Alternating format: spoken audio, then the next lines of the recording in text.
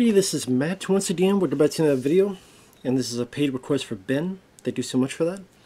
For those interested in requesting any type of videos, PayPal is usually the best bet, or join my Patreon. The links are in the info box, wherever it's out on YouTube nowadays.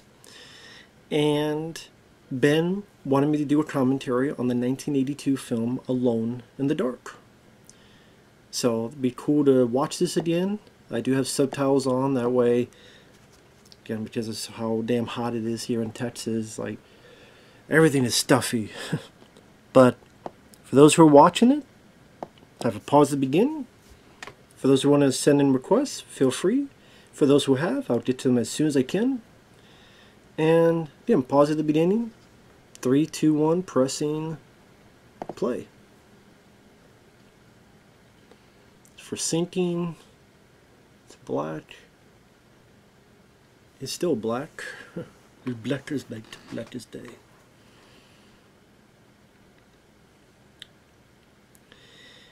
Anyway, I have the New Line Cinema logo coming up,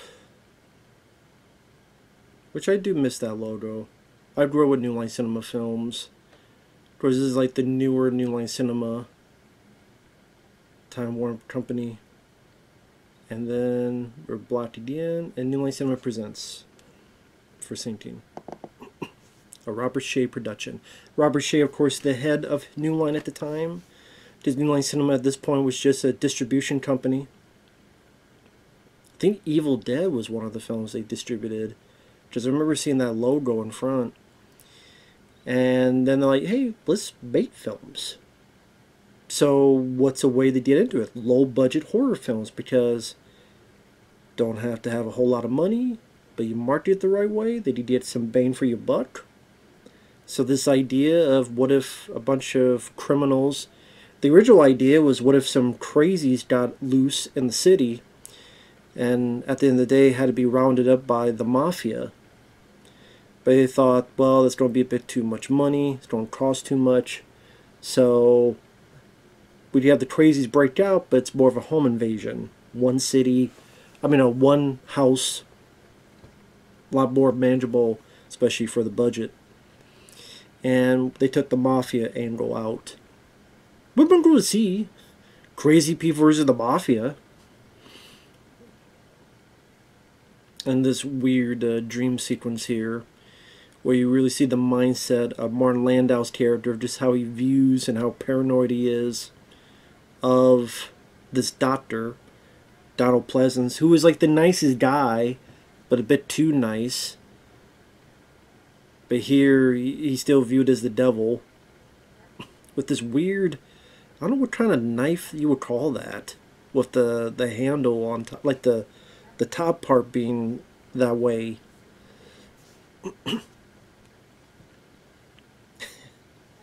I love Donald Pleasance in this.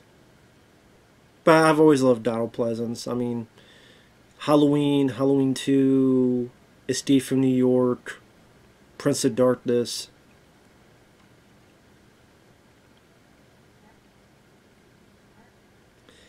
I mean, it's a dream scene, so anything can happen, but I'm sure people watch this going, what the hell is going on? Now, this is directed by Jack Shoulder. Now, Jack Shoulder, he was an editor. He edited... This was a big part of the trailer, I know, this whole bit here, where they showed this to try to sell the possible violence that you would see. But, of course, it'd be cut away right now. Alone in the dark.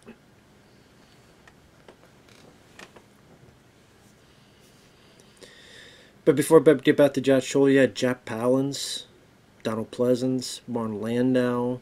What a cast. Dwight Schultz, who was Murdoch on the TV show The A-Team. Erlen Van Lith, who was Dynamo in The Running Man before he passed away. I think he passed away the same year as The Running Man came out. But we'll get to him later. But yeah, Jack Shoulder was an editor. And he helped work on editing The Burning. And then, because of working with Bob Shea, got him the job for this. And then this film helped lead Jack Shoulder get the job for Nightmare on Elm Street Part 2, Freddy's Revenge, which I do like that film. And then later on, Jack Shoulder did The Hidden, underrated movie. Still hard to believe that still does not have a good special edition with all the extra features. That just boggles my mind. And then he did Wishmaster 2. I know he did like the Giant Spider movie. I don't know the last thing he's done. But yeah, he's done a couple movies I've enjoyed.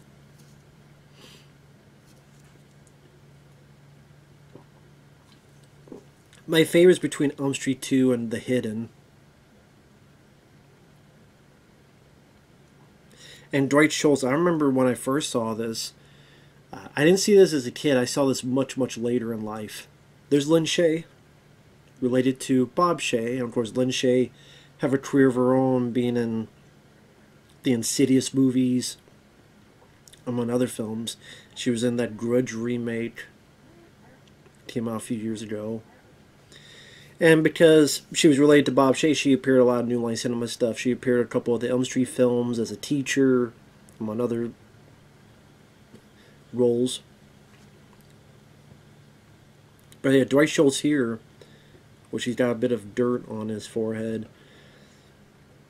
I remember when I first saw this, it was on DVD. And, at least I think. I'm trying to remember. It might have been that time, because it's hard to remember the first time you've seen each film. I lived in a different part of Texas, and that was around 2000, between 2002 and 2006. And near it was a store called Hastings, which was the best store I've ever been to, because not only did they have, again, this was 2002 to 2006. It was like the 80s or 90s. But they still had a ton of movies that you could rent, VHS and DVD. I mean, it was a huge place. Like, you could rent the Rambo cartoon on DVD. That's how specific, like, they were. And they had films like this on DVD and VHS you could rent. So it might have been that time. Or they would actually have very cheap DVDs, because people could go and bring their stuff. And then if it gets sold, they get a percentage. So a lot of times you can find stuff a bit cheaper. I remember watching, like, is that Murdoch from the A-Team? So I thought that was kind of a nice, fun bit of business, going back and seeing this, because I like Dwight Schultz, and I'm a huge fan of the A-Team TV show. And then Donald Pleasant is just a fun as the doctor that just wants to hug everybody and be too nice and too kind, and that's sadly that's his downfall. Too trusting. Not much insecurity, not much in, just too much of a trusting nature, which is a mistake. Which I guess is based on someone, I think a Scottish someone or something.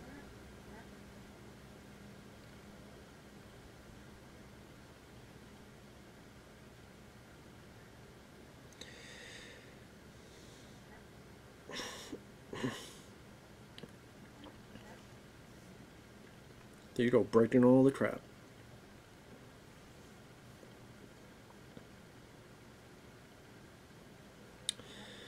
Little girl with the pigtails here. You don't really see girls with pigtails anymore, just because that's much of a older thing, older hairstyle. But nice that they made this girl not annoying or aggravating to listen to. So they played it off the right way. Just more of the inquisitive type. And of course, Dwight Schultz here, a bit more of the Dustin Hoffman Straw Dogs. Although sadly he never goes the full arc of that, where he really becomes, down, he never really gets that far, sadly. I think part of me was kind of hoping to see that, to see Dwight Schultz play, tough and like, I can't take it no more. He's pushed to the limit. His glasses are broken. Kind of like I did Dustin Hoffman at Third Act Straw Dogs, but They don't quite go that route. Now, Jack Palance, I mean, this is an actor that worked for so many years. Was a Shane and all this stuff back to the day, but this, I guess you say Jack Palance was in a slum, just doing whatever work he can. That's how he was able to be in. A few years before, he was in Without Warning, which is kind of the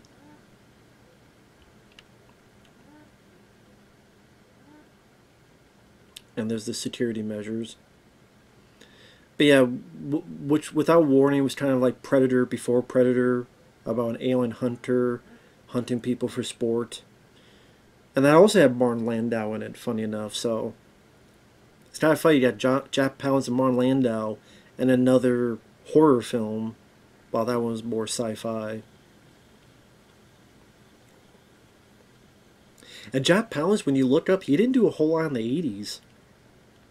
He did this film, Without Warning a few years before.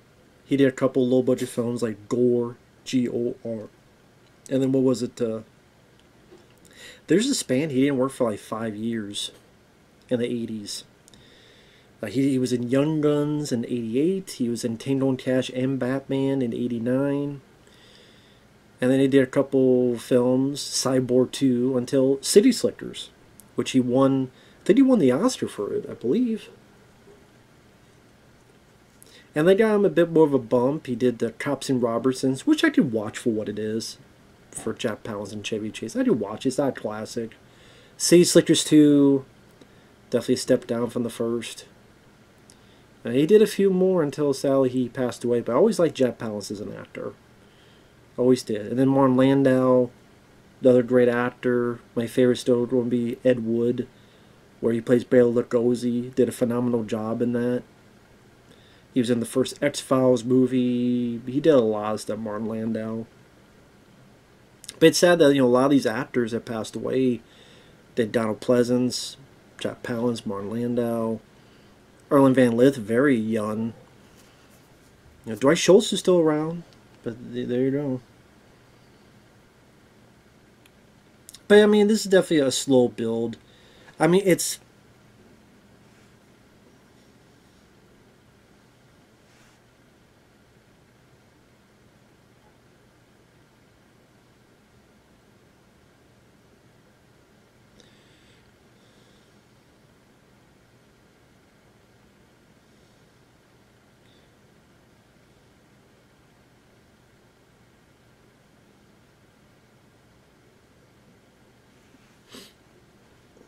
sorry, I got a message from someone. Sorry about that. But yeah, that's one of the big positives about this movie. Like, look at this. You had this Donald Pleasance and Jack Palance and Martin Landau in the same room. Now, of course, this guy, we don't see his face because that's the reveal for later. The bleeder, so to speak.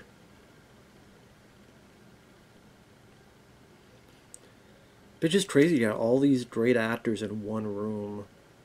Definitely a big plus for a film like this. Now, that big guy there is Erland Van Lith, who was in the Richard Pryor, Gene Wilder film Stir Crazy.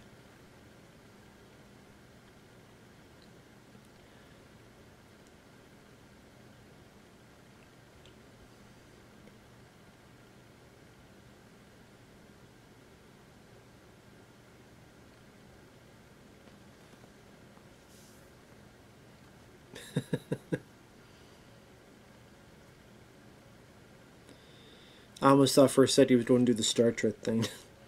But that reminds me, I remember listening to the commentary at one point, Jack Palance like, well, I don't want to kill anybody. And it's like, okay, well, it's about criminals, psychos going out and killing people, but Jack Palance wants to play a guy who doesn't kill anybody. But in a weird way, they kind of made his character more interesting because he is crazy, but he doesn't ever hurt anybody. He doesn't ever kill anybody, but he's the one who's like paranoid. And he's the one I kind of feel almost the most sorry for because he's in a world that by the end is as crazy as him. and you don't quite know what's going to happen next. That's what makes the ending interesting, because you're like, what's going to happen next? Is he going to pull the trigger? Is he not going to pull the trigger? Is he going to go on a rampage? Is he not? So maybe feel sorry is the wrong phrase to use, but it's definitely the most intriguing.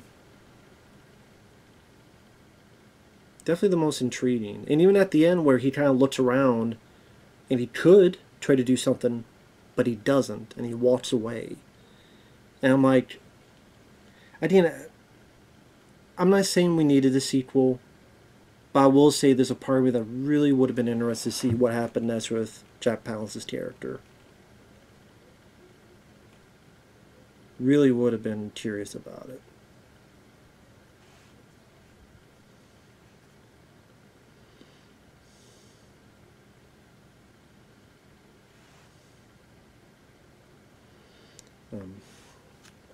And that's just me, though.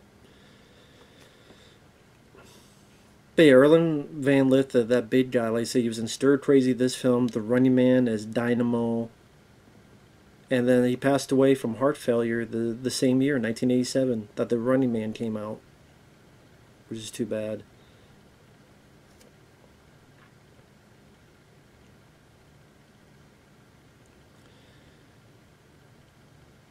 But again, I'm sure nowadays there'd be some people look into this film and go, wait a minute, well, nothing has happened for 15 minutes. What's going on here?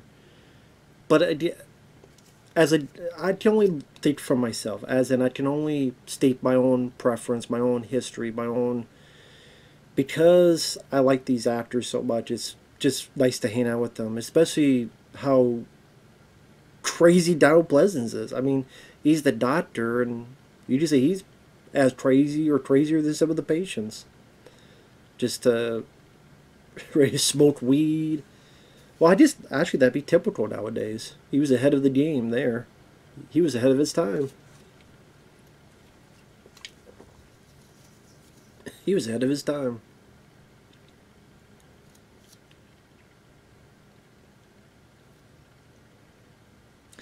I don't know if I've ever heard Dwight Schultz talk about this movie. There has to be... Someone had to have asked him about it. You would think. I'm sure he's tired of talking about the A-Team all the time. But it's like, how was it? You get to work with, Donald Pleasance and, at least for a little bit, Jack Palance and all that. Like, how was that?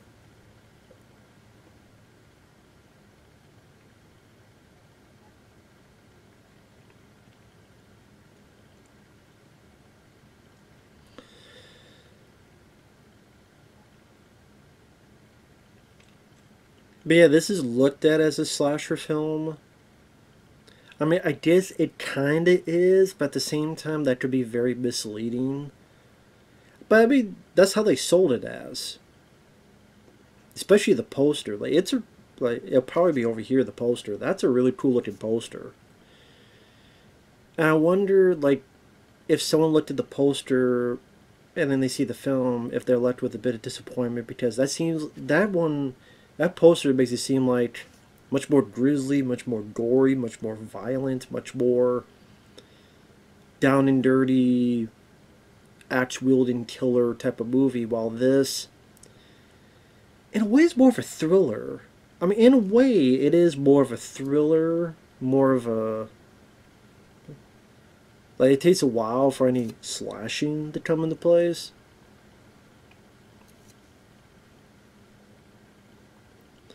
That's a big mistake. This is all run by power, but what if you have a power outage? No one thought of that.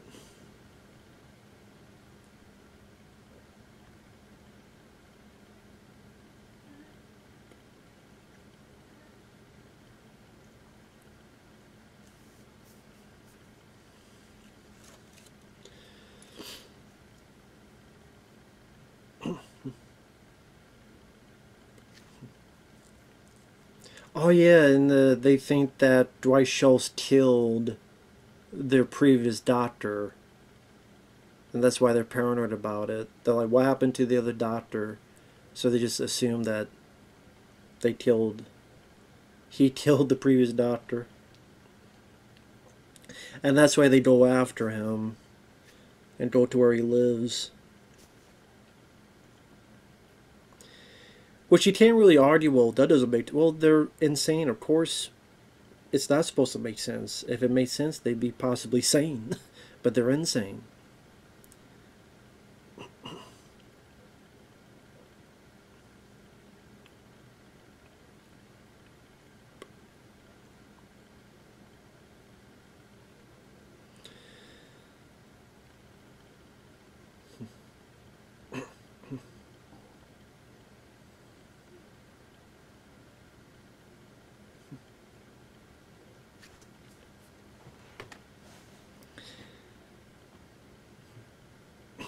And this is what I'm talking about. Like, Donald Pleasence seems as insane as the patients, but it's a pretty fun performance he gives.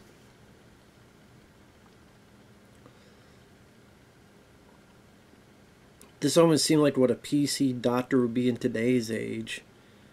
And it was ahead of the game and showing just how ridiculous the notion is.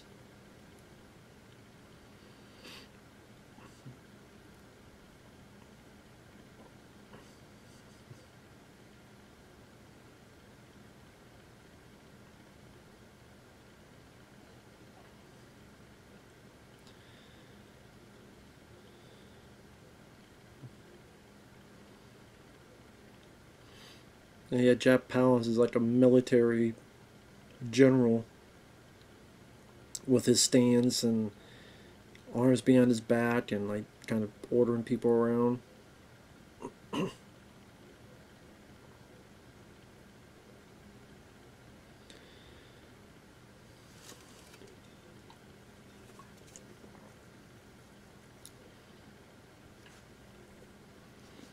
I mean, that's the thing. If you're going into this thinking it's going to be like Friday the 13th, or, I mean, even by 82, you had My Bloody Valentine, you had The Prowler, like, you had a lot of other movies, The Burning, that you would think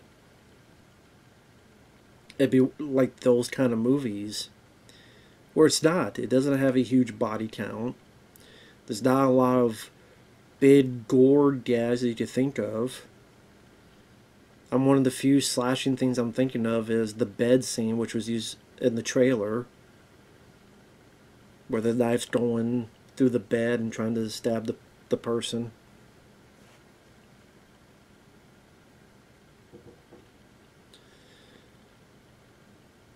So, yeah, again, some people probably deemed with disappointment watching this. But I liked it. It's not a film I rewatch a whole lot. It's not a film it's probably been years and years since I've seen it. But you know, if I watch it, like, yeah, I liked it. It's good. Like I said, because of the slower build, which works for this film, but again, the slower build, the lack of, action and gore, excitement, those are usually not all the time, but usually the films I rewatch over and over again. And it's not a film I get to, often, but again, the actors, it's directed well enough. God, literally all these 80s, all the the wardrobe, especially this girl on the right here, like, ugly ass coat.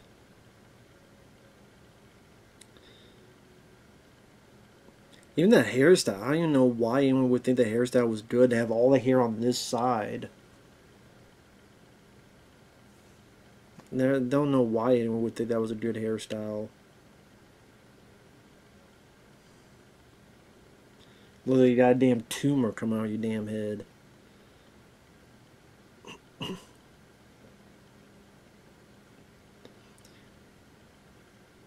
It's like Jack Palance trying to put on this facade of being this nice guy, but it's like you see a real sense of confusion, maybe, of Jack Palance's character, or something to that effect.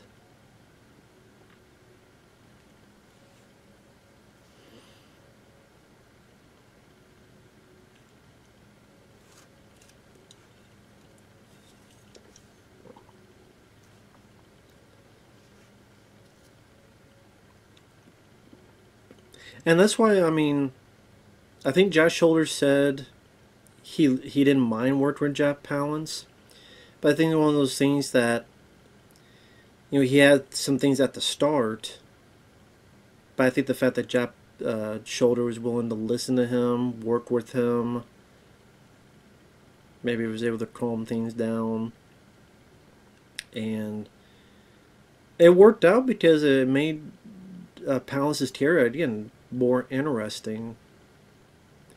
To be the most interesting of the group, while the others are just crazy. He's crazy, but there's something else going on, and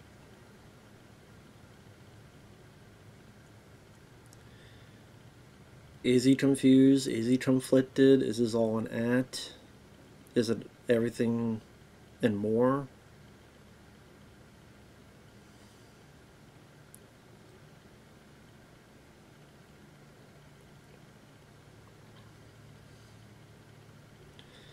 I don't think it's all an act. I think there's maybe a bit part of him. And we see that later on.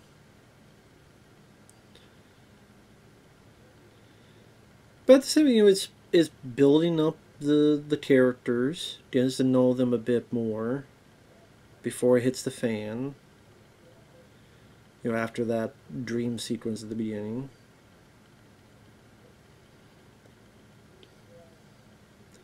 And that's why I just see it. I just see either way. If people look at this as a slasher film, I could kind of see it. But if you don't, I just see it as well.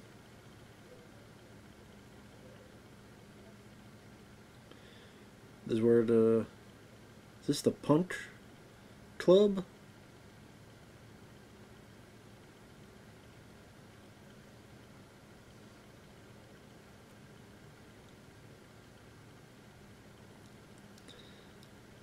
I think so.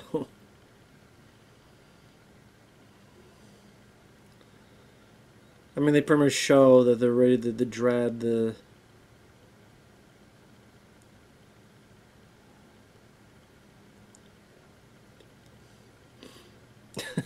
look on Dwight Schultz's face. Just, what the hell is this? Honestly, I'm tired with Dwight Schultz. Punk rock. There are exceptions, but it was never my favorite kind of music. I'm a guy that liked more rock and roll, AC/DC, Metallica. Are there exceptions though? Absolutely. There's always exceptions.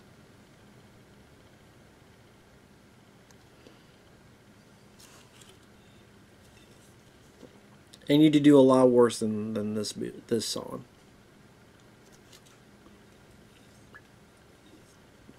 But it's not my favorite style of music either.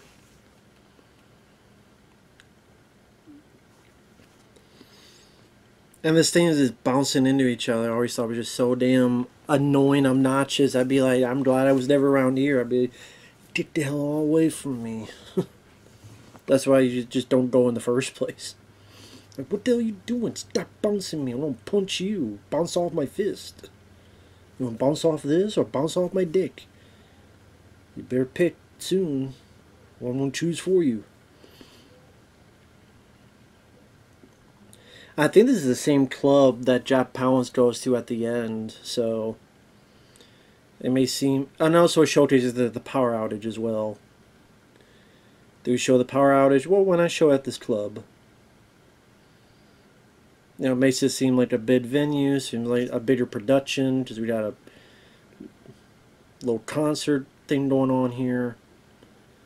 But also to tell people that, hey, the power's out, and if it's out here, it's going to be out other places as well.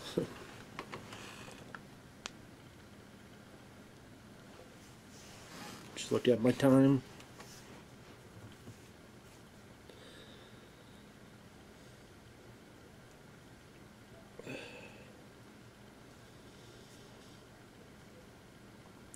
Big old blackout. Kind of like New York in the days of the 44 caliber killer, Son of Sam. Oh, they able to escape. That's why you need to have a generator. Too cheap to buy a generator, I guess. If they had a generator, maybe they'd be able to survive.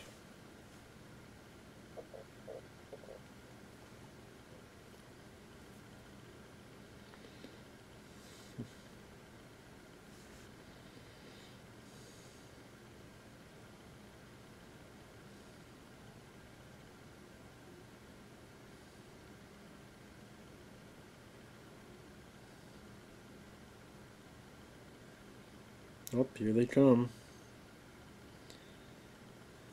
I really do just get the hell out of there and run. Like they're walking towards you. I would just get out and just run. I don't know why the bright idea was to go in the closet. Was he not able to get out? I'm trying to think. No, I mean the door's all open. And sure just ran. I mean the door's right there. He was right near it. Just make a run for it and skedaddle. Get the hell out of Dodge.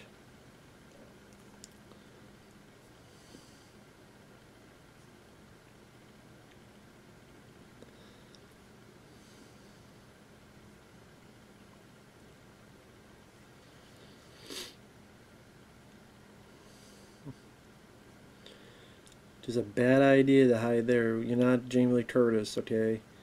You're not going to be poking with wire hangers.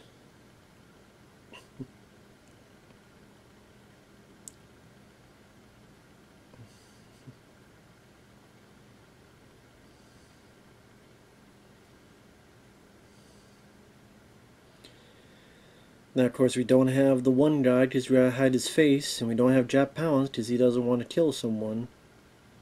He didn't want his character to kill anybody, so.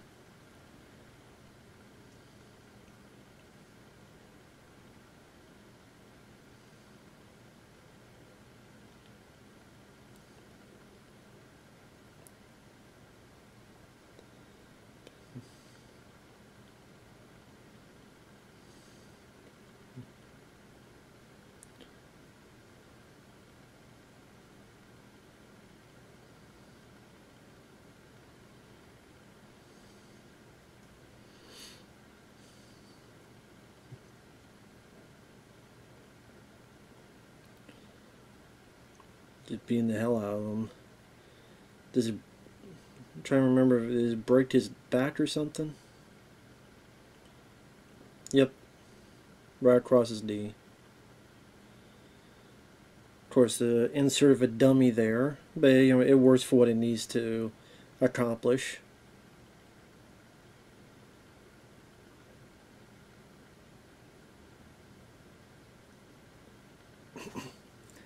I forgot. See, like I forgot Donald Pleasance disappears. Because it's been a while since I've seen this. I'm like, do we see Donald Pleasance again? And we don't, do we?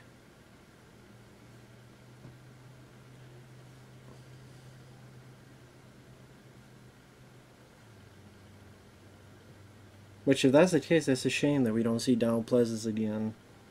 Even like at the end of the film, like maybe you think it'll be like Dr. Loomis and get there, but he gets there late.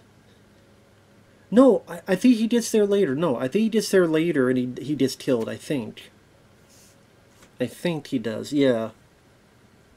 I think Marlon Landau kills him. I think that's the case. Like I said, I haven't watched this film tons of times to remember every detail. Like I said, it's been a while since I've seen this. I'm thinking, well, maybe this. Well, find out together. In fact, you probably know more than me.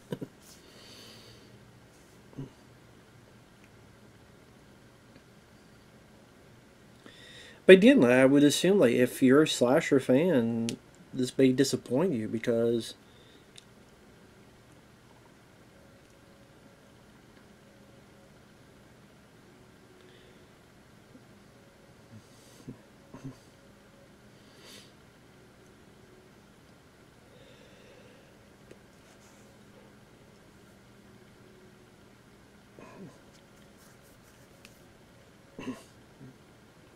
There's not a whole lot of a big body count.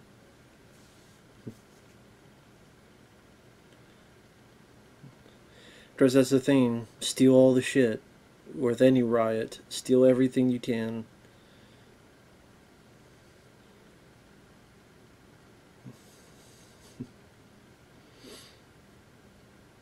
Because, the cops, they're not going to be able to arrest everybody.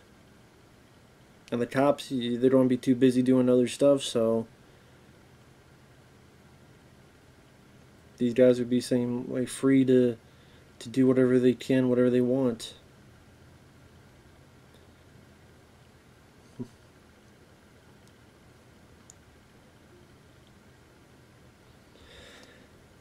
I mean, that's the other thing, like, with riots, like, there are riots that happen because of such morally good reasons, as they put it. Morally just reasons as to why this riot happens.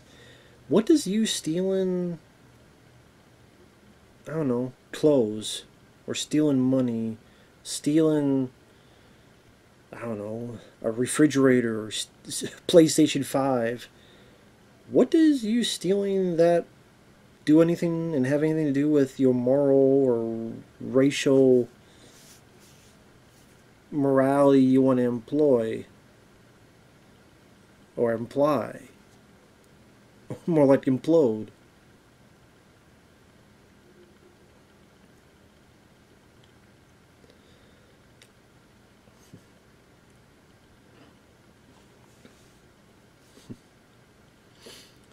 This is where the bleeder gets the hockey mask.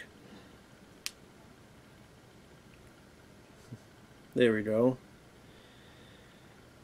Before Jason Voorhees, this might be the first killer with a hockey mask. Now, of course, the hockey mask looked very different, but I'm just saying.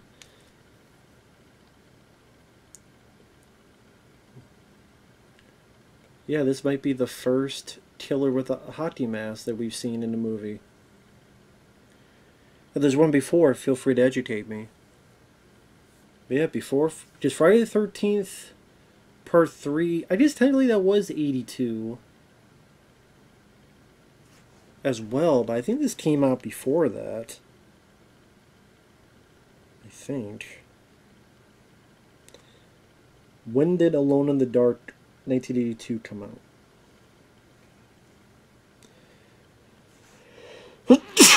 November. In the United States of America. Oh, shut up. November 12th, 1982.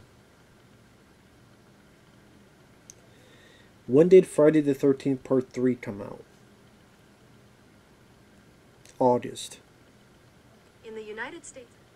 Okay, so Friday the 13th Part 3 technically came out August of 1982, and then this came out November.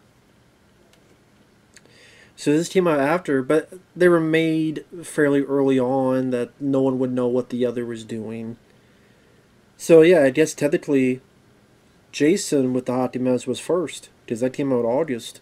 Then this came out November, so there you go. So Jason still wins. Jason is still the first. There you go. Unless there's something before that, and then you let me know.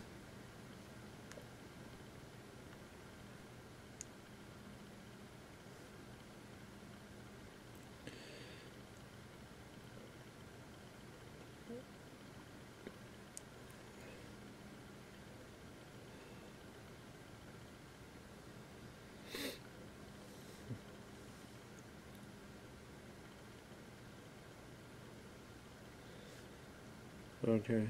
Yeah, I just wanted to double check on that.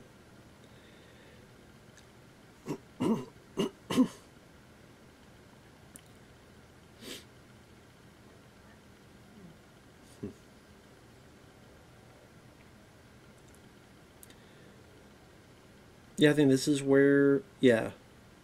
There's another body count right there. Ripping a bit out of.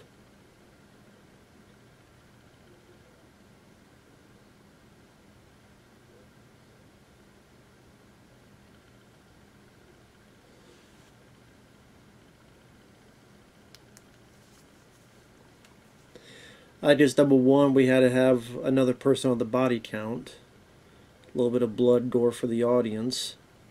Just the first kill, it was just, you know, breaking someone in half. So here you have to see a little bit of gore. Plus we have to have that guy separate, so when he comes back later, we think he's just this regular guy, then, oh, he's bleeding from the nose. Okay. Funny enough, kind of like Valentine many years later. The one with Angel, David Boreanaz, from the TV show Angel, and before that Buffy the Vampire Slayer, and about the killer with the Cupid, Irish for that mask, which always looked like the Campbell Soup Kid. Valentine was it 2001 or so? It always looked like the Campbell Soup Kid. At least the Campbell Soup Killer. And then it's a killer that bleeds. But I mean, granted, how many decades had that been? And I highly doubt any of them ever seen this film. So I do think that was a coincidence. If it was someone in a hockey mask like that, or someone, they're two very different types of slashers as well.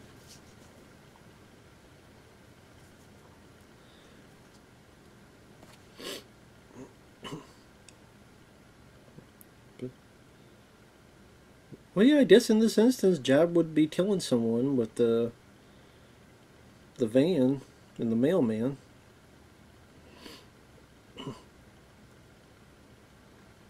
Dude, right off the road.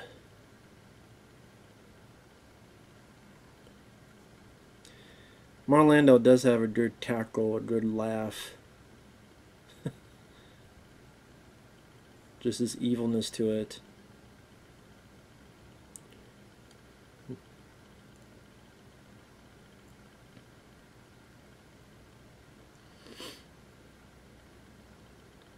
Oh, chat's not having it. Oh, there you go.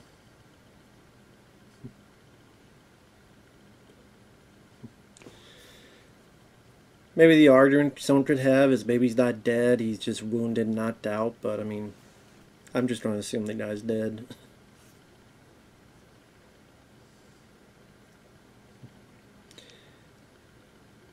Maybe that's how it was explained to Jack Palance. Well, you know, he's not dead, you know, we don't know if he's dead. So that's, but I'm assuming the guy's dead, so that's 3 on the body count.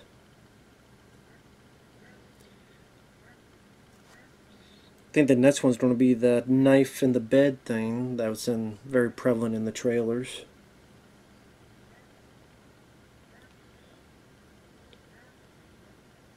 Ooh, titties. No, no titties. No titties. Boo-hoo.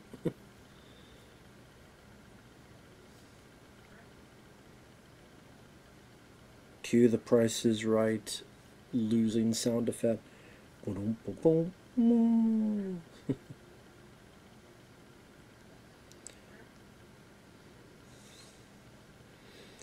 course, it's been established that they're on their way to this place. Marlando scene of someone's home. Well, just to be fair, they want the doctor himself. Make sure where he's at.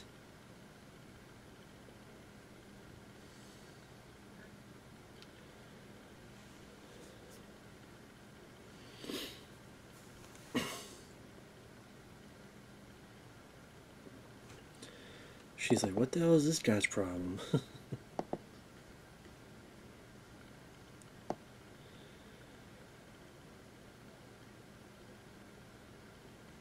Josh Shoulder said that the character Donald Pleasant is based on a Scottish psychiatrist, R.D. Lane, who espoused a similar philosophy regarding the treatment of mentally ill patients.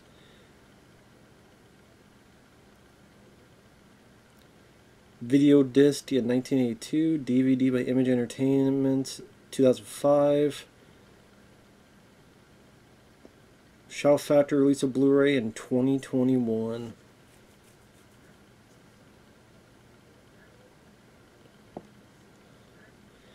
Yeah, Josh Shoulder looking at his films. There's Donald Pleasant again.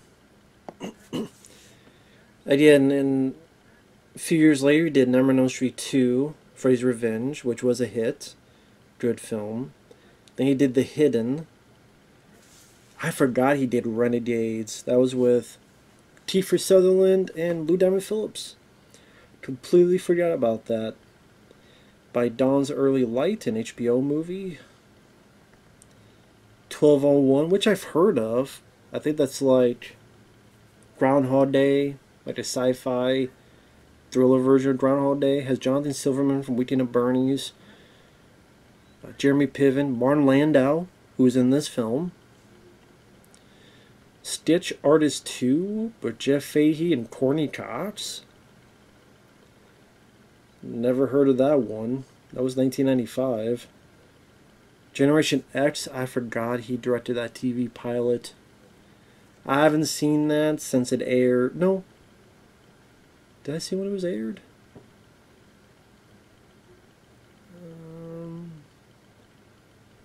No. Maybe it was like taped on a VHS tape and it was sent to me by my aunt. Maybe. I don't know. If not, then I've only seen clips of it. Wishmaster 2, a rat did. That was the giant spider movie I was thinking of. Beeper from 2002, which has Harvey Keitel, Joey Lauren Adams.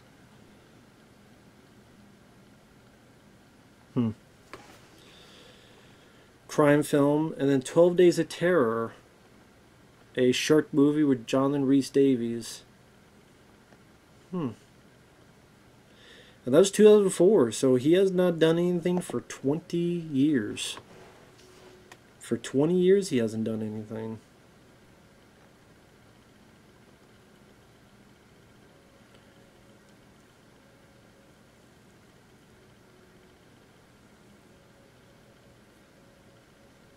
Now, of course, you got the idea Erlen Van Lith may like the kids a bit too much.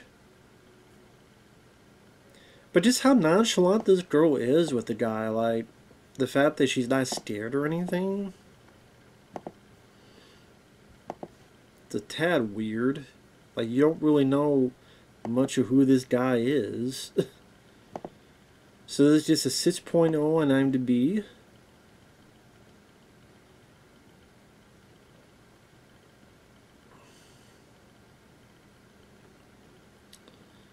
And yeah, this is the era you had the Hell Night, Just Before Dawn, The Prowler. Like, there's a ton of different types of films.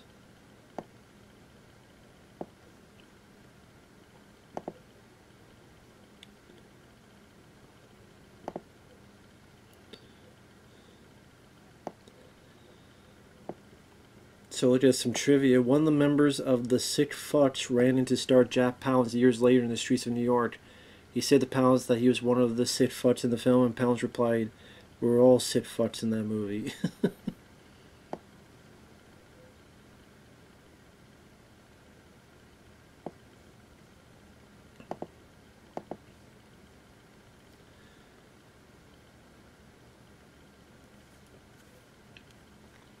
In the script, Jack Palance's character was supposed to kill the driver outside the Haven, but he refused to do the same, saying it wasn't necessary for him to be seen killing someone for the audience to know that he was a dangerous character.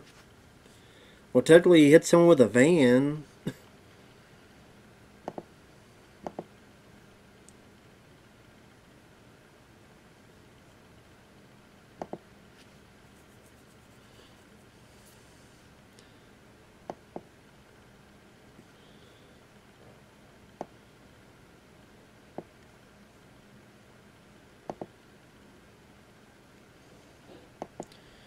In the original script, the punk band that Tony drags the two to see was named Nicky Nothing and the Hives.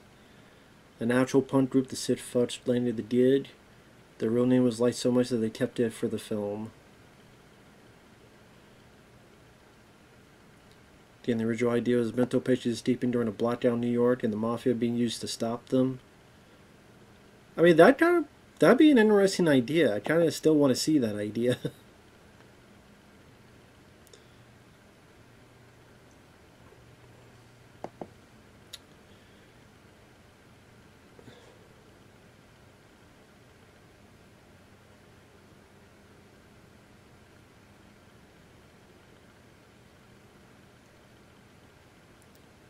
Apparently, Matthew Broderick auditioned for the role of Bunty's boyfriend, but Joshua thought he was too talented for the small part. I don't know how much I buy that. Why would you not want someone who's talented, let alone too talented? Like, what, do you want a bad actor for your movie? So I don't know about that. Probably more like, okay, maybe he auditioned because this is before War Games, this is before those films, so it's like, you didn't like something about him, maybe. Like, you thought he was, his looks or something, mannerisms, but yeah, too talented, I don't know about that. I mean, he's a good actor, but I'm just saying, I don't know.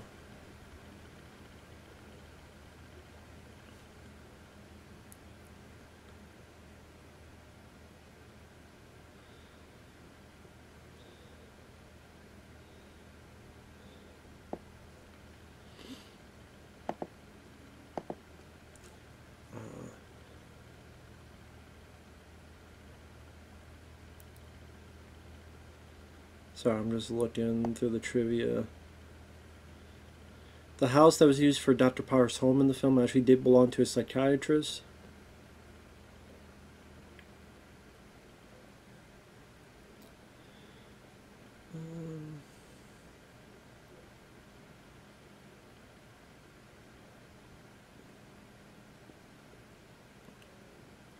Kind of just repeating the same trivia here.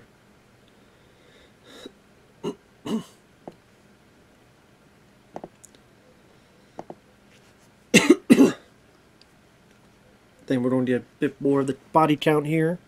We've had, what, 3 so far? I think these 2 are next.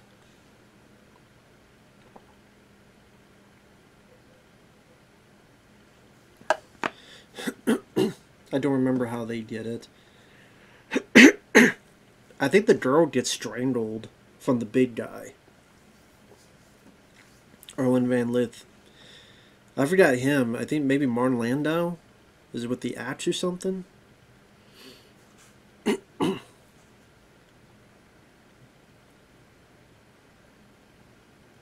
think.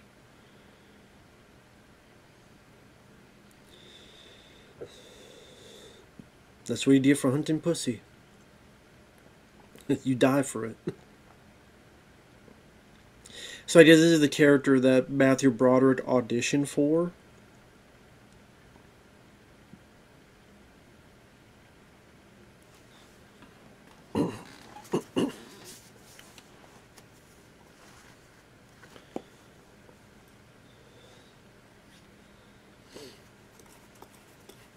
Or does he get pulled under the bed? Is that what it is? He just pulled under the bed, maybe? Maybe. Like I said, it's been a while since I've seen this, so I don't remember all the details. But what they say with horror, sex equals death.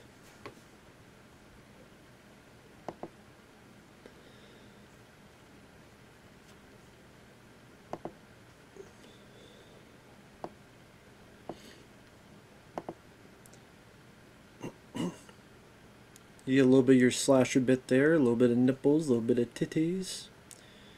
So it's definitely the scene that comes closest to the slasher film vibe.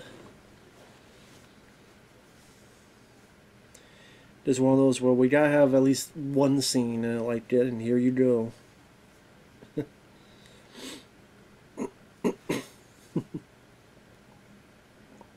And here you go. So we gotta have at least one.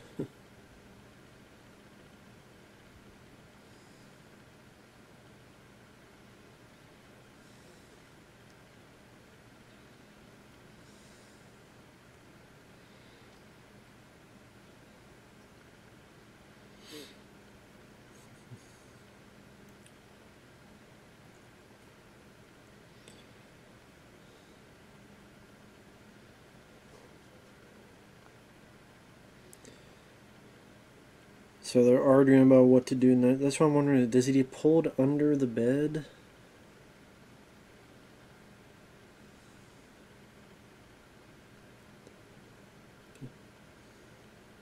Or is he killed with the axe? That's why I get confused with certain things. Or is it Martin Landau with an axe? No, he gets pulled under the bed when he comes back, right?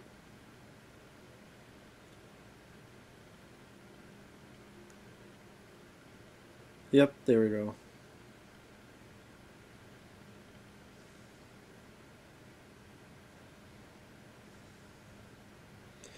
And then you have the knife going through the bed, which is a, I mean, pretty hairy situation. The idea where they, like, jump off, but then it's like, okay, there's someone under the bed, but you, like, jump off and make a run for it. Definitely a hairy situation. But at the same time, you know it's not really cool to stay on the bed, so you need to get the hell out of Dodge, like, right now. Damn it. Move, bitch. Get out the way. What are you doing?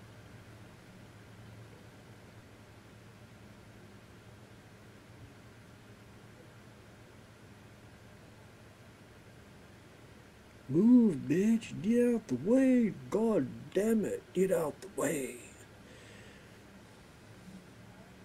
You get the fuck out of it. Just move, bitch. Jump off the bed. See, there you go. You're gonna get killed. Not that it matters, because she don't turn and the big guy's right there, so it's not that it matters.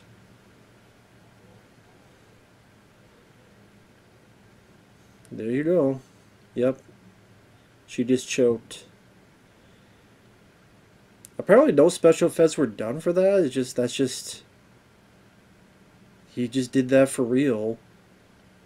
I'm assuming maybe his other hand kind of be on her back and kind of lift it like that so she's not outright choking. Or like maybe a placement of his other hand.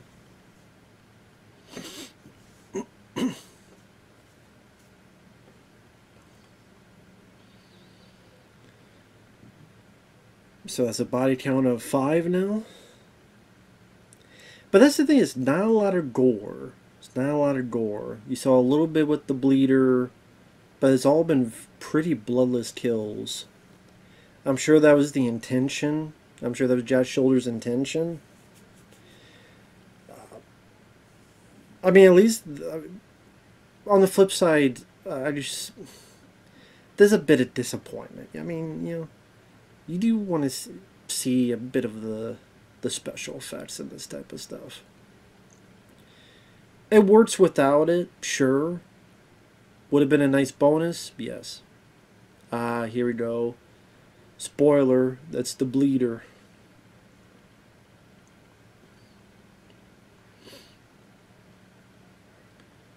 But I'll be honest, like, when I first saw this, I didn't put 2 and 2 together.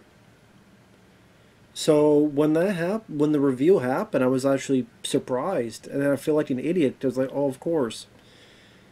There's a reason why we never saw his face. There's a reason why his face was hidden. He's disappeared. The movie hasn't shown where he went to.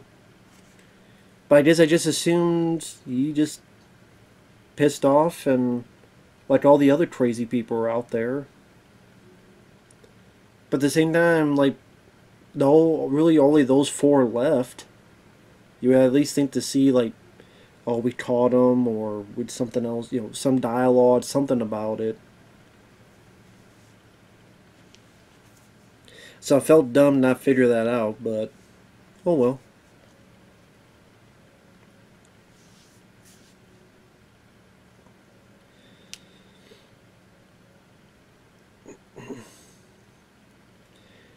Definitely interesting to see Dwight Schultz play a different character compared to Murdoch from the A-Team, just being so used to him playing that type of character.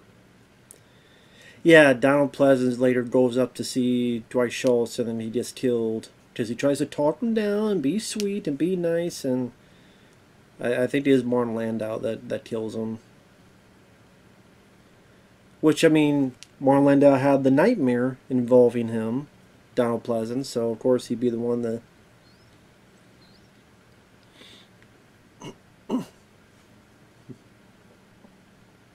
Which was a bummer to see Donald Pleasance, his character, get killed.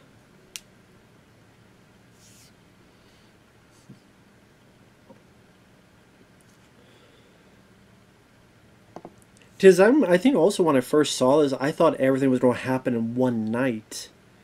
Like, cause the blackout, and then everything's going to happen in one night. So I was a bit surprised when I first saw this. Oh, well, it's daytime, now it's night again. I'm like, okay, so that's what's going on. Not a big deal, but I was just a bit surprised.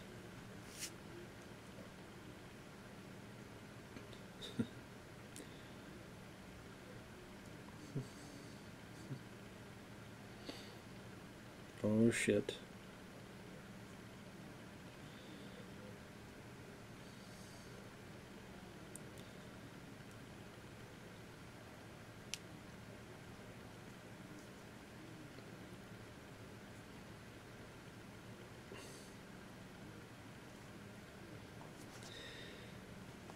And yeah, there's a part where I kind of wished Dwight Schultz went into Straw Dogs mode. But maybe that'd be deemed as too typical, or maybe they don't think it would be appropriate because he's got all his family here or something. I don't know. So yeah, we've had 5 people die so far, and I know this cop's gonna get it. And Donald Pleasant gets it, so that's at least 7. Yeah, this cop's outside. They'll get it too.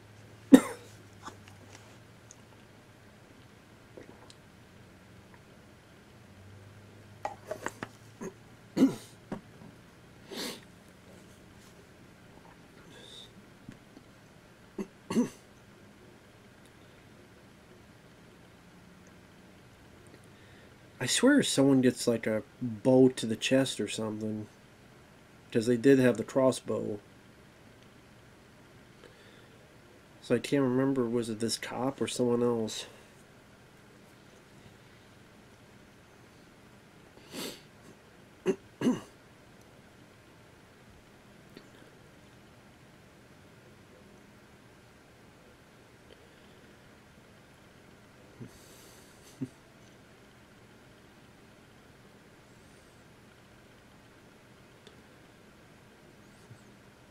I've been here. It might be here, like arrow gets into his chest, right?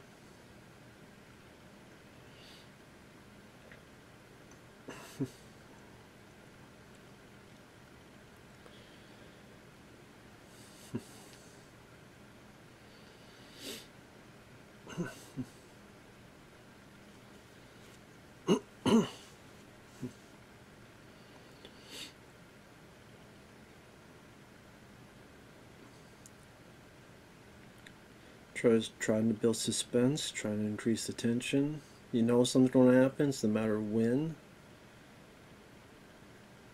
Are you alone in the dark? Bit of a jump steer type of thing with the window, and then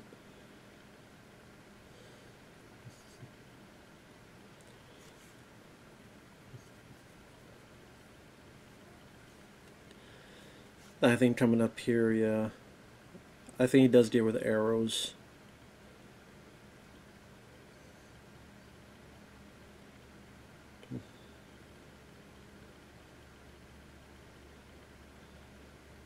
Or is it? Oh, maybe it's more lined out with the axe. Maybe this is what I was thinking about. Where I know he did some with an axe. Maybe it's this one here. Yeah, more might be behind this tree on the left. That might be the case. Is it more lined out with an axe?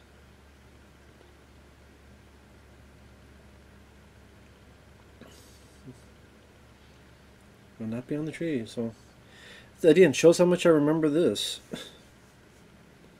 When he turns around.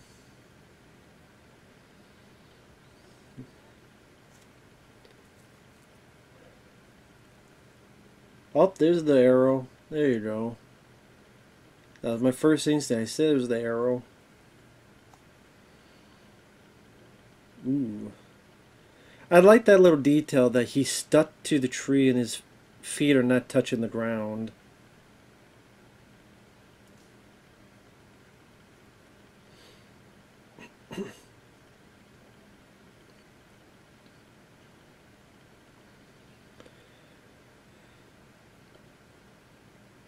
And maybe that's why the bleeder, who this guy is, why he kind of caught me off guard the first time I watched it, because I'm like, he's warning him not to go out there, but he knows that's what they want is to kill him. But he warned him not to go out there. He helps fight them off for a bit. But at the same time, I mean, he's crazy. I mean, if they're acting normal, then they wouldn't be crazy.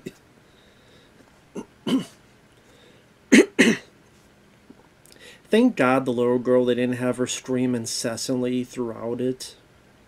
Which would be a natural reaction, but for a movie to be very irritating.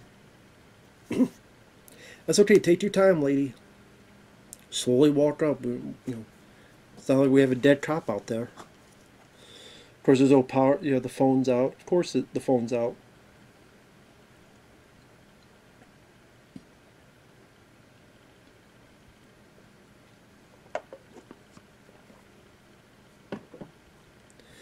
The call is coming from inside the house.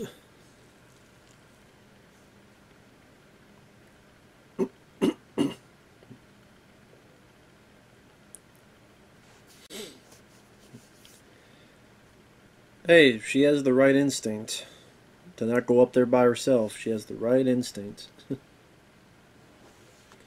She got a point.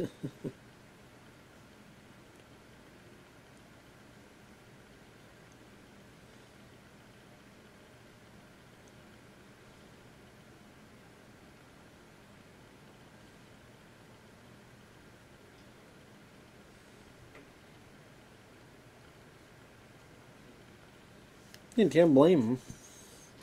I mean, can't blame her for thinking that.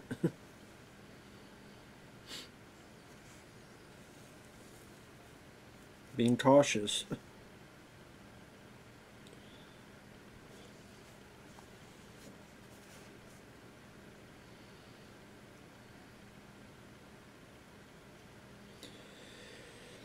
It is interesting that the little girl's like not talking like how any typical girl would talk in this situation. But at least it makes her more interesting and less irritating.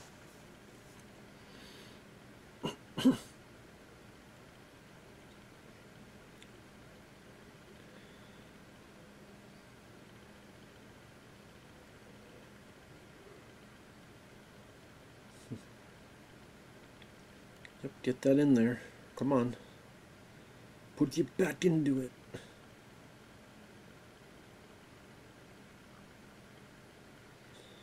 That'll do it. So now the Siege movie truly begins.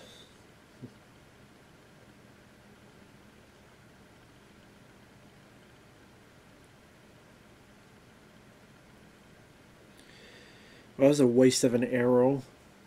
You knew it wasn't going to get anywhere, so why'd you shoot in the first place?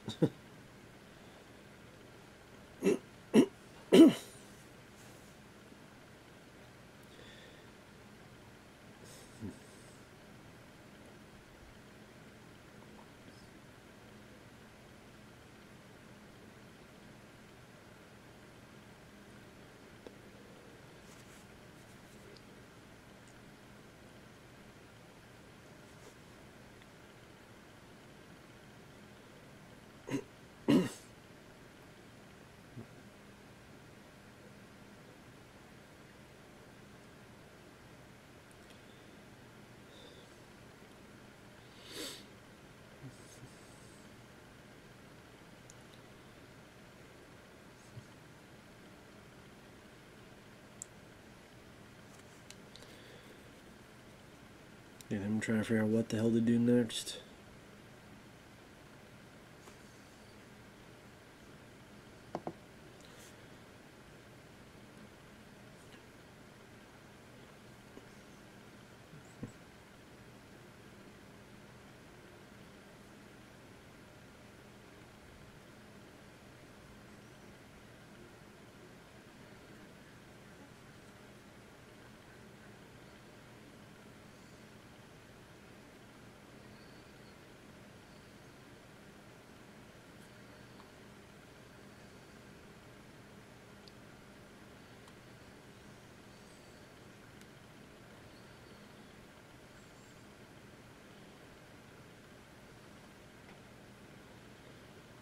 Oh, there's Donald Pleasance. Sally's going to get killed, which is a damn shame. That's the thing, he's just oblivious. That's the word to use, oblivious. Just does not realize the trouble he's in. Completely oblivious. Again, I hate that his character dies. It is what it is, though.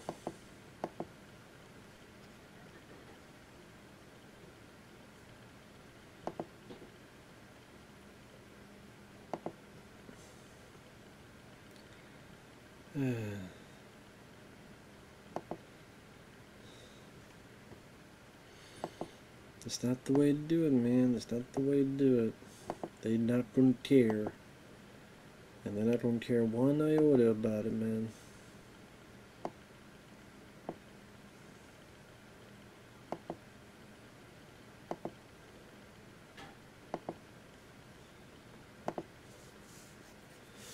Up here's Martin Landau.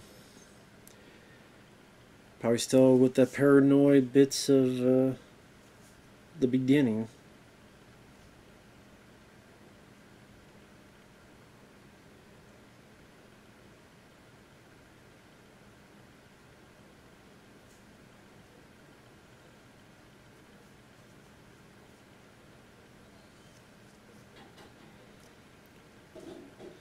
And they're trying to warn him. They're trying to warn him. He just doesn't want to listen. I think he just gets stabbed with a knife.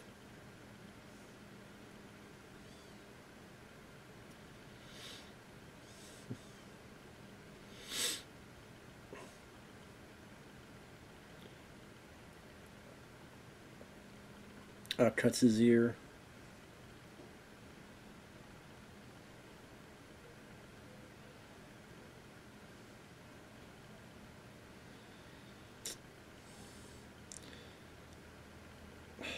Those damn rugs.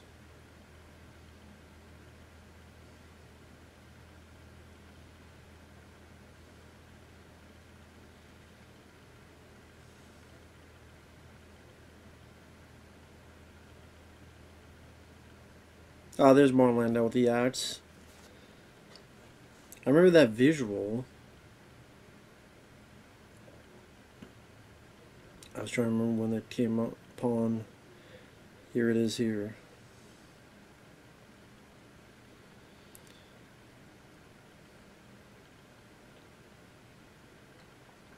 Vengeance is mine, saith the Lord.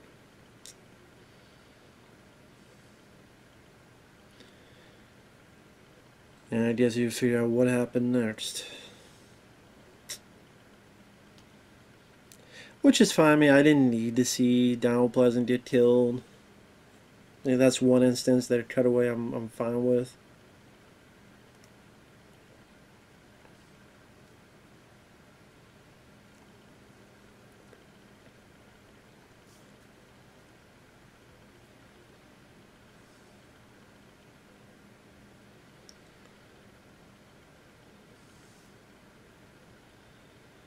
Yeah, I guess that's the idea. The door's open and did his business. Damn shame.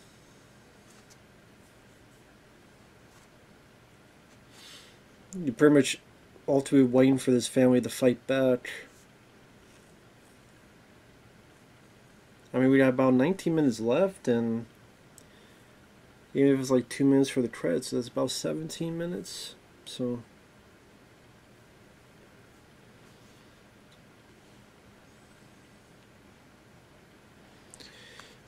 It's a question. What are you going to do about it?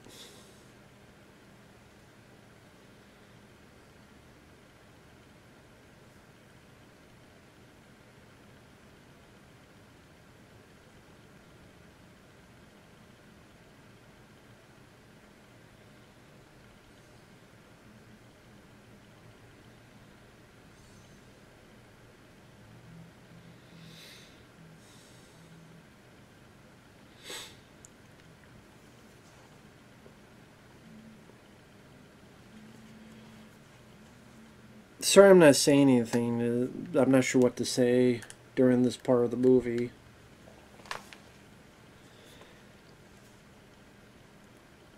It's pretty much this standstill between the two, where they're out there and they're in there. Pretty much the preparement for battle in a way.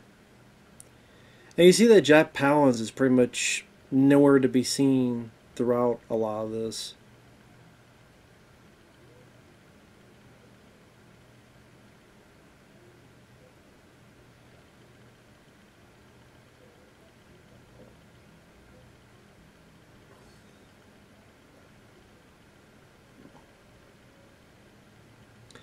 So yeah, I mean, granted, there's a part of me that would have been great that if Jack Palance, I'm going to be the crazed, menacing killer. I did these intense sequences of Jack Palance doing his business, but you know, there's a other part I liked as well that I mentioned before. Of course, that's the question. What are you going to do now?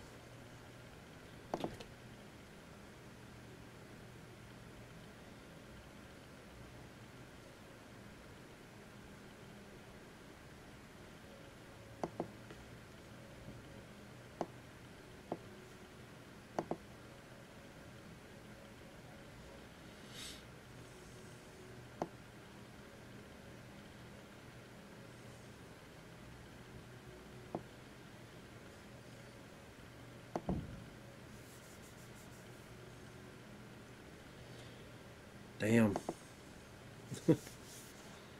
Hell of a throw. There's that poor cop.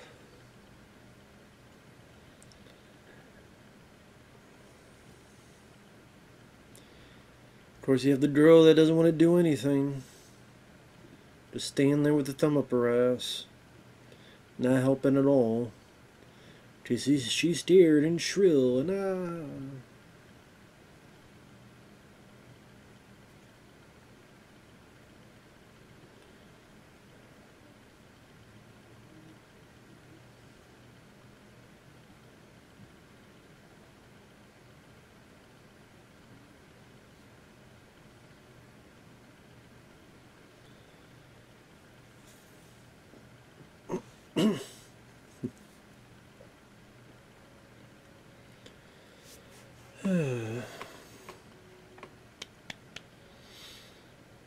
Build intention, build intention, build intention. Yep, let's go to the open window when we've seen that they shoot arrows. Makes a lot of sense. We've seen that they shoot arrows that killed that cop, so let's go to an open window. Just the idea is who opened this window. That's the thing. Who could have opened this window, and whoever did is inside. But let's not warn anybody. Let's not scream, shout, do anything.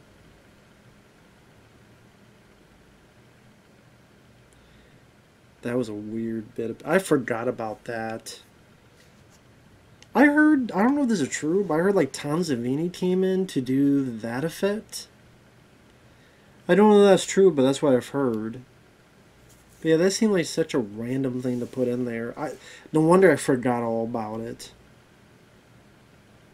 I just to show her state of mind, but I mean, that's random.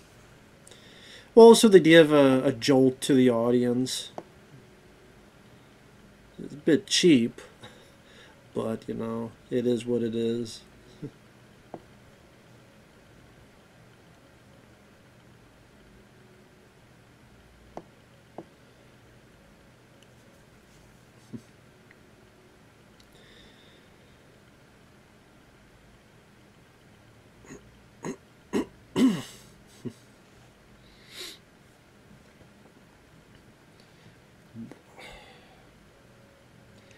The fact that he still didn't take a weapon kind of makes me annoyed by Dwight Schultz's character. Like, even at this point, you're not going to take a weapon when a guy gives you one.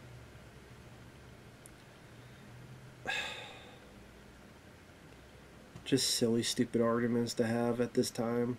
Oh, there you go. Dumb and Dumber.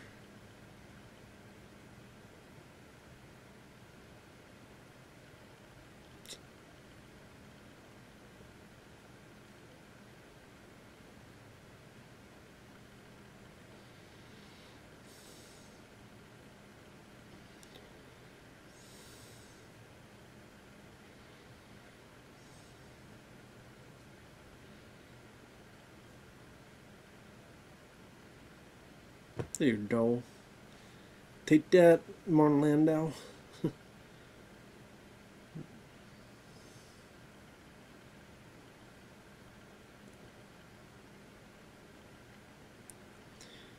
Man, that was a quick fire to put out. Did that fast. You need to be a firefighter, man.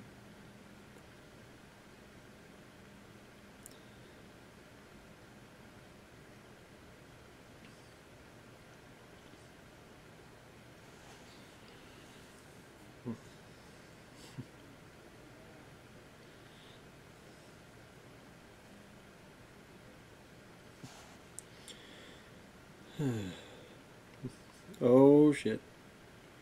Ooh, good thinking, girl. Up, right in the back.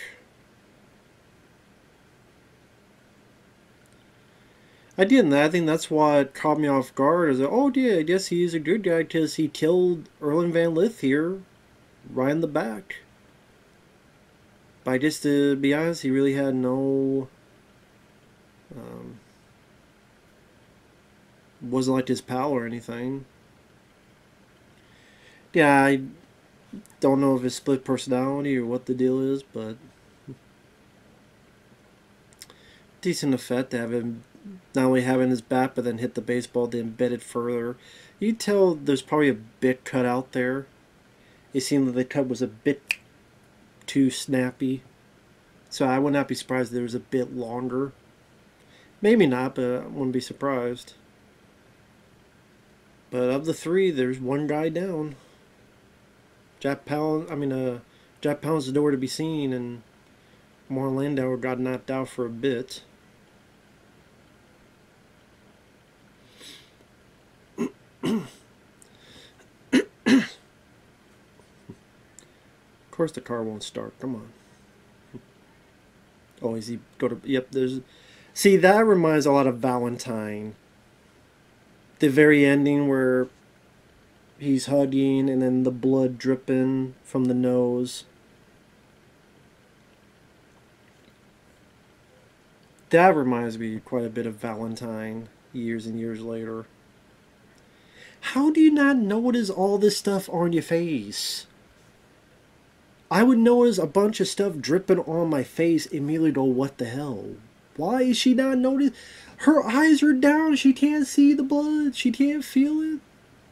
Or is she just supposed to be stunned? And then it's like, oh, well, he's nervous. He's bleeding. He has a nosebleed. Well, she says the bleeder. So obviously she knows.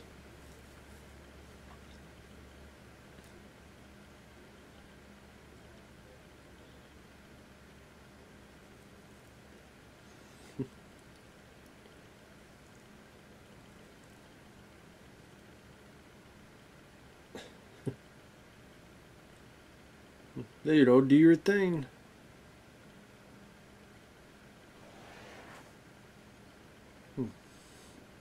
But I'm sure that's supposed to be the case, is that it's not easy to kill someone. In real life, it would be a lot tougher than it would. So I do get that sentiment. I get why they did it that way. And then the families working together. So one killer killed another. The daughter gave the mom the knife, and she killed the second killer. And here's the last one. Well, not really, but kind of really. There you go. Now you need Dwight Schultz to do it.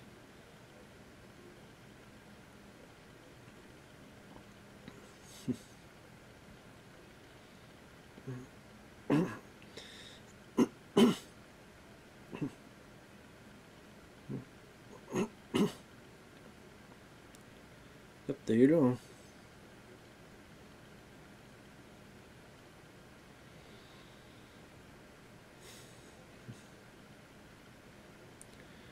Well, Dwight Schultz is able to do something.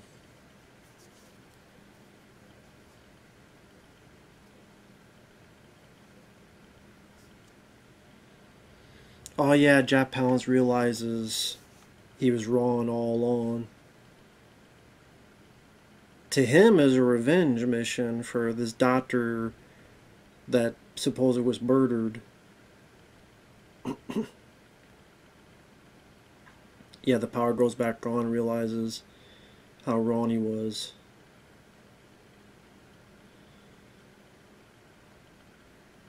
That's the thing with insanity, is that you think reality is one thing, 100% one thing, while the others maybe did it for, well, their own crazy bit of business or fun or whatever. This guy, it was truly like a revenge mission. Maybe he was a former soldier. Maybe they were POW, something that people in the line of fire that died and he couldn't save, or whatever his backstory is. But how lucky it is that not only does the power come out, but it has the same doctor right then and there. How lucky is that? You know, how lucky is that? That again, not only does the power come back on at that time, but it's on the right channel. And if that program was on 10 minutes later, 15 minutes later, an hour later, it was on 10 minutes before, it was on 15 minutes before, man, they'd be shit out of luck. Well, it's one arrow, so the others I just could overpower them, but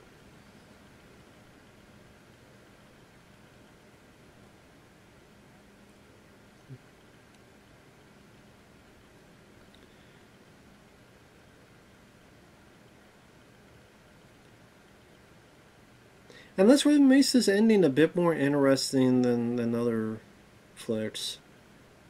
You really see this conflicted nature on him.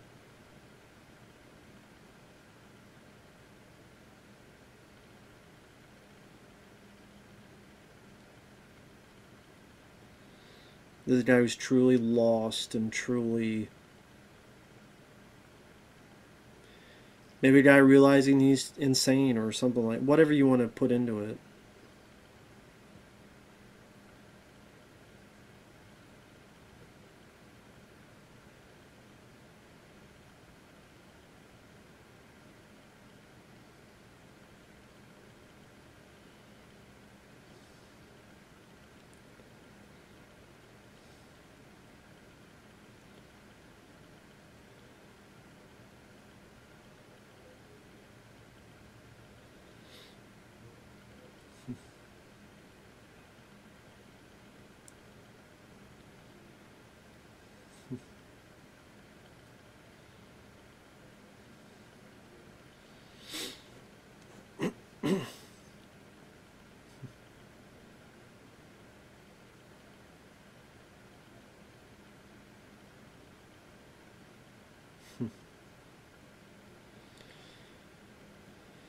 So this is a guy that pretty much just had his world turned upside down.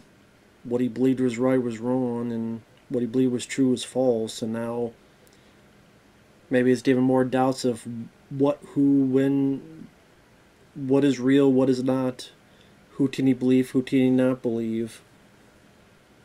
So you get this ending where he's in this world of craziness, and who's the real crazy person? Is the person with the gun, or is the person laughing? Obviously the person thinks it's a fake gun, but even with a fake gun I wouldn't be laughing, but she's laughing.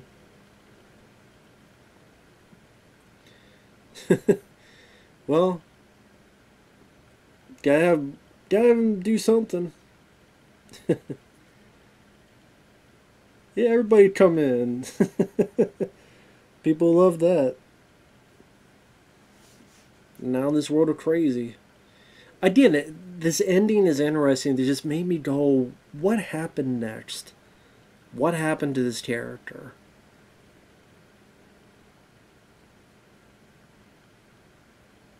We'll never know.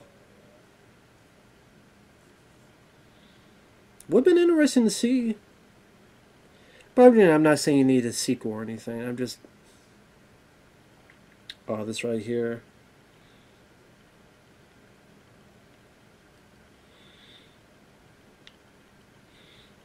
Again, who's the real crazy person, him or her? In a world gone mad, how you tell the difference between the sane and insane. And yeah, I'm assuming that's what Jack's shoulder was going for. I don't. Again, maybe he explains more in his commentary. If he did, you do feel free to explain to me more on the ending of what they were going for. It's interesting, but he's got the gun like as if a warning, like don't get close to me. But then what she does here is a bit.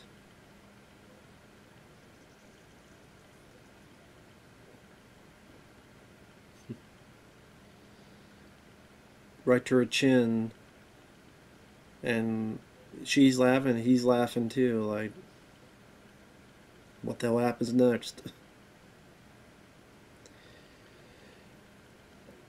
It definitely gives you food for thought when the movie's over. Definitely gives you something to think about and wonder. So I'll give you that. But overall, I liked it. I mean, the kills are pretty bloodless. It's definitely lacking in gore if you're going for that. Uh, Sometimes there's some slow spots in there, but the cast the cast definitely helps the film quite a bit, and with that ending there, I like the what they did with the bleeder. I thought that was kind of neat, clever, at least to me. And overall, yeah, I did quite like it. I did quite like the movie. Watch it again. So with that said, thanks Ben. Take care everyone, and we'll see you guys later. Bye bye for now.